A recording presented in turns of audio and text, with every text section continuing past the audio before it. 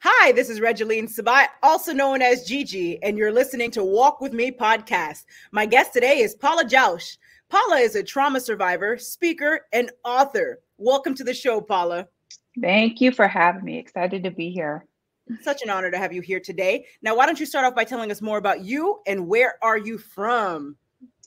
Currently living in Michigan, but I grew up in Las Vegas, Nevada. And I always love it when people say, welcome, speaker, author, because that wasn't always my story. But I'm really excited to share with you tonight my testimony and all that I've been through and how I came out. I love it. Now, talk to us a little bit more about your book, Cross Addicted. Yeah, absolutely.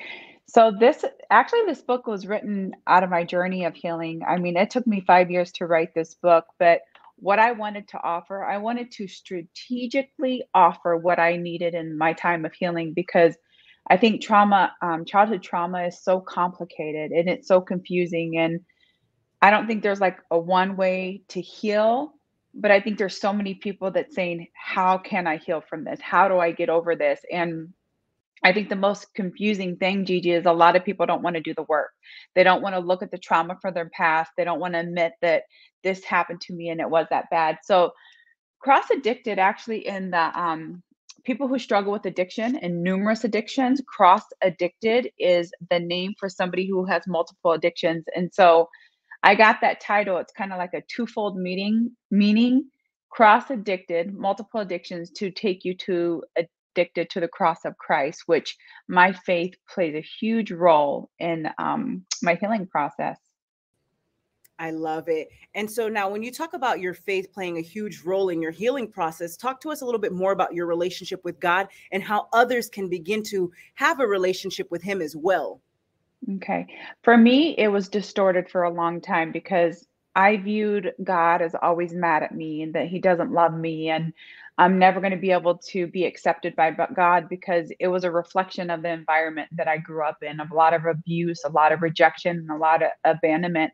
There's a chapter in my book and I believe it's called The Father's Love, but I had to write and explain in that chapter it took healing from my father wounds to actually to be able to receive the father's love to make me understand that I was loved and accepted by him. But I mean, it's easier said than done because it's not something that you just snap your fingers and it's all done. It's part of the process. It's part of the process of healing those wounds in your heart, letting down that wall, and just letting God get in there and start to heal those things that are wounding us.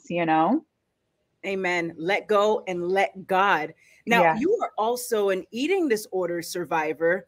What would you tell someone else who's going through that situation right now? It's never about the food. There was such a mind obsession of constantly like, there's something wrong with me. I don't know how to eat. There's something wrong with my body. And I believe that when we have wounds in our heart or we have unhealed trauma, the food is just a symptom. Whether we're overeating or whether we're undereating, just realize that food is just a symptom and there's an underlying issue that needs more of your attention than the food.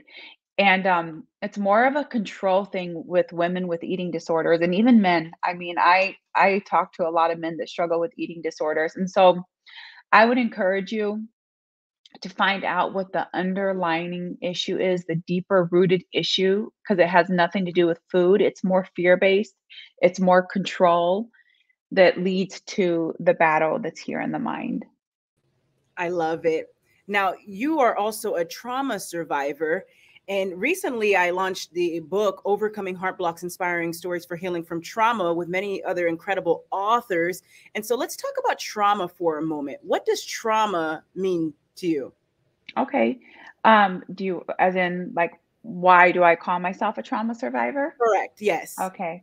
So both my parents struggled with addiction, and my father was an alcoholic and drug addict, but he was a raging alcoholic. There was a lot of physical abuse, emotional abuse, father in and out of prison. But with my parents being absent in the home because of their addiction, there was rejection, there was abandonment, there was always a lack of food, which I believe played another huge part in my eating disorder because it's like that fear of there's never going to be enough. But what happened to me is that in middle school, you know, somebody offered me the drugs and alcohol at the age 13, and I just realized that, oh, if I use this drugs and alcohol, I can actually go home and face what's happening in my life with my parents being absent, you know? And my father ended up going to prison, and the situation that he went to prison for, it was all over the news. But the disturbing part here, Gigi, is that I started getting placed in like behavior classes, special ed classes, like misdiagnosed. Nobody ever sat me down and said, what's going on at home? Or maybe this could be trauma. Like trauma wasn't really talked about like it is today. Like I feel like it's starting to be talked about a lot more. And so even started getting placed in special education classes. And so when I was an adult woman trying to get a job, you know, after getting out of school, when I went to go apply for a job and they're like, ma'am, do you even know how to read and write? And I was like literally reading at a third grade level, illiterate to some point where there was a lot of words that I couldn't read, but I did not realize that I had so much childhood trauma, PTSD, that my brain was actually just shut down from life in general. That's the only way I knew how to survive. So my definition of trauma is you're surviving. You have no clue what happened to you because you haven't even tapped into that childhood stuff, but you're just surviving. That's absolutely correct. That's absolutely correct. And your story is truly inspiring. Thank you for sharing that with us. Now, tell us a little bit more about your podcast, the Pretty Podcast. Yeah. So I one day I just felt it dropped in my spirit, the Pretty Podcast, and I held on to that name.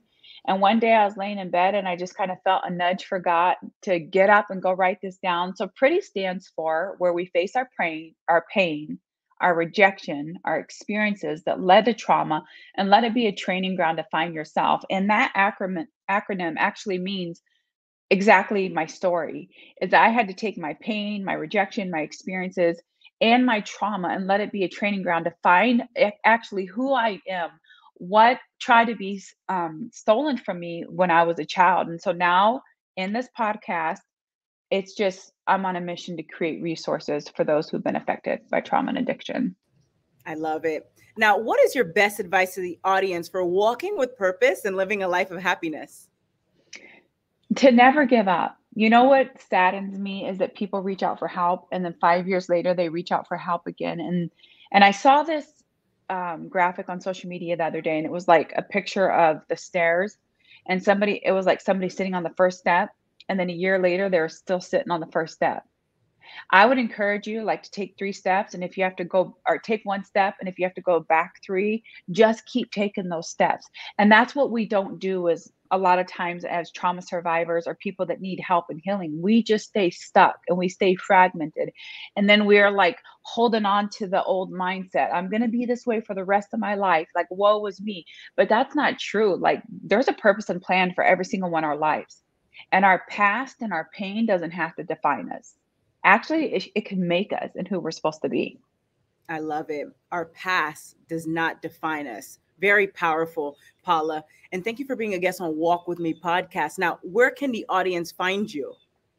Instagram, that's my jam. I love Instagram, but on my website, paulajauch.com. Some of my resources is my book, Cross Addicted, Breaking Free from Family Trauma and Addiction. And that's on Amazon. And so I'm most active on Instagram and Facebook, the Pretty Podcast. I have my book. But if you also have the YouVersion Bible app, I have a free devotion on there too, Letting Go of Family Trauma and Addiction. I love that. Can you repeat that one more time for the audience, the Bible? Yes, the YouVersion Bible app, and it's YouVersion Bible app, and it's free to download. And if you just type in my name, Paula Jauch, there's this devotion, Letting Go of Family Trauma and Addiction. I love it. Ladies and gentlemen, make sure to check it out, and also to check out Paula on all of her social media platforms and her website, paulajauch.com. That's PaulaJauch.com. And Paula, thank you for being a guest on Walk With Me podcast. You have a blessed day. Thank you for having me.